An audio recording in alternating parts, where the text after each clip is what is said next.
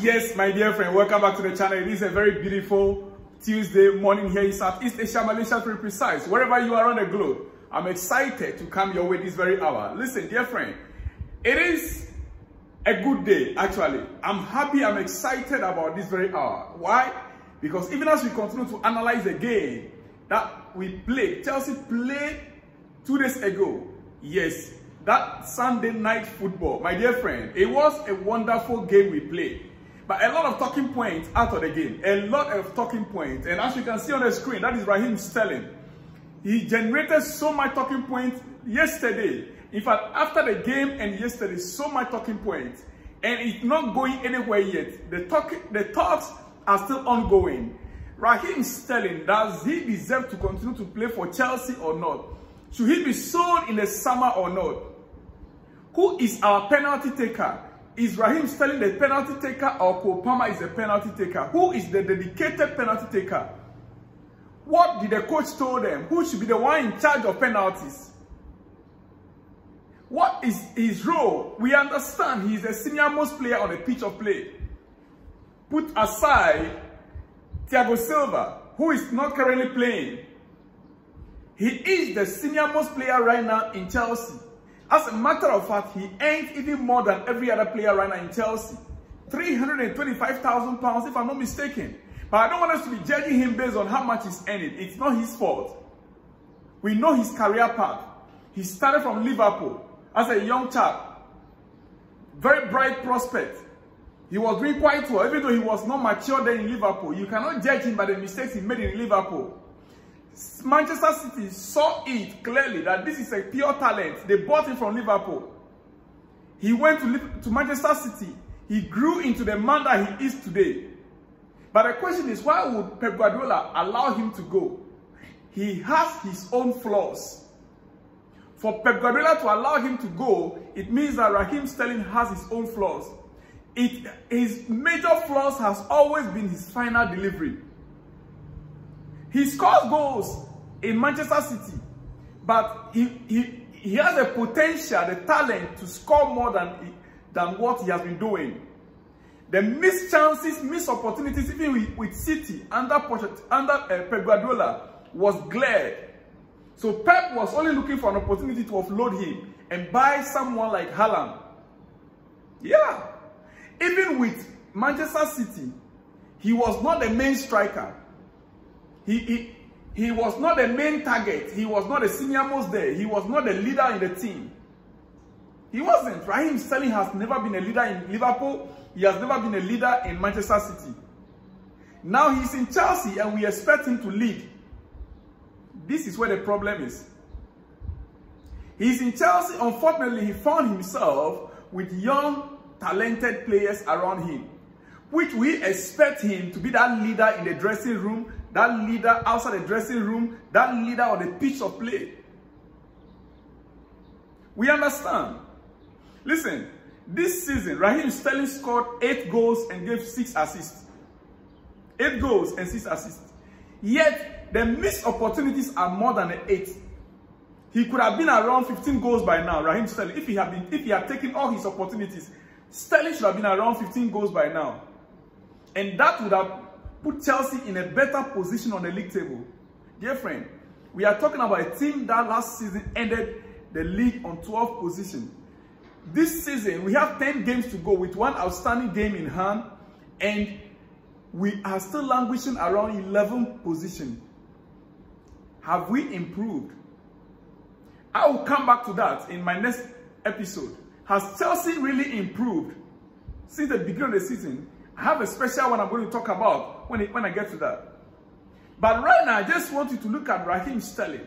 This was when he won the penalty. Who was the dedicated penalty taker in Chelsea? Who was assigned to take penalties at Chelsea? That is a job of the coach. That is the job of the coach. A coach cannot just say the players should decide who takes it. No.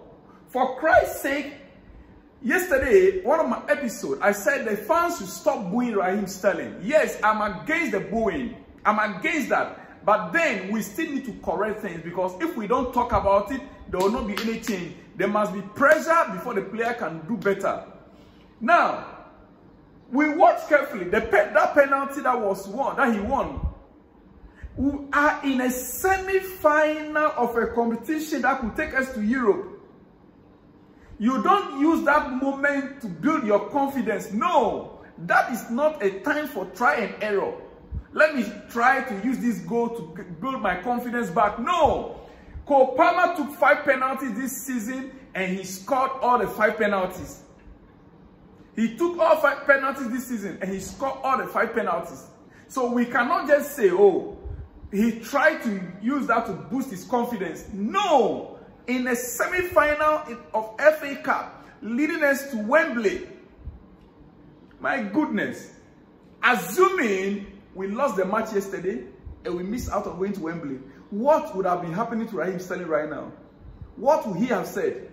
He came up apologizing. I agree. But what would he have said? Dear friend, if you are new here on this channel, this is Salon's blog. Yes, kindly like the video, share the video, and subscribe to the channel if it's your first time. And if you have been here with me all this while, dear friend, I'm very emotional about Chelsea. And that is why I'm still, like I promised you, we are going to be diagnosing the game throughout this week until next week. We are on international break, so we have all the time to analyze the game. Individual players, I'm going to be taking them one by one, and we will analyze all. After now, I'll be going to whether the team has improved or not in my next episode. From there, we'll go to Nicholas Jackson. Yes, and we'll go to Moidrick. I'll be taking them stage by stage. Let's move it like that. Let's see what we can get out of it. And help me in your comment section. Let me hear from you what you think about what I'm saying about Raheem Sterling. He is supposed to play a role of, a mentor. I read, I don't know if I have it here. When Noni Madueke spoke, that he is being, Chukwuemeka, he said, for us youngsters, especially for me, that's not this,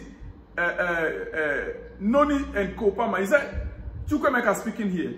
He said, for us youngsters, especially for me, Noni and Cole Palmer, Raheem has helped us a lot since we came here. Raheem has helped them a lot since they came here. He is always on us, showing what we can do well and what to improve on. He is always on us, inside and outside football. Raheem is a big part of what we do. He is like my big brother. This is Chukwuemeka speaking, saying that for him and Noni Madueke and Cole Palmer, Raheem Sterling has been playing big role. Telling them what in areas that they can improve, helping them. And he sees Raheem like a big brother. By the way, someone that is telling them what to do, and he himself is full of mistakes on the pitch. This penalty he played, that aside, the free kick, what is that the things that he's teaching the young guys, Noni Madueke, Chukwuemeka, and Cole Palmer to do on the pitch of play? These guys have respect for him. That is why I believe Cole Palmer didn't drag the ball from him to take the penalty. Because of the respect.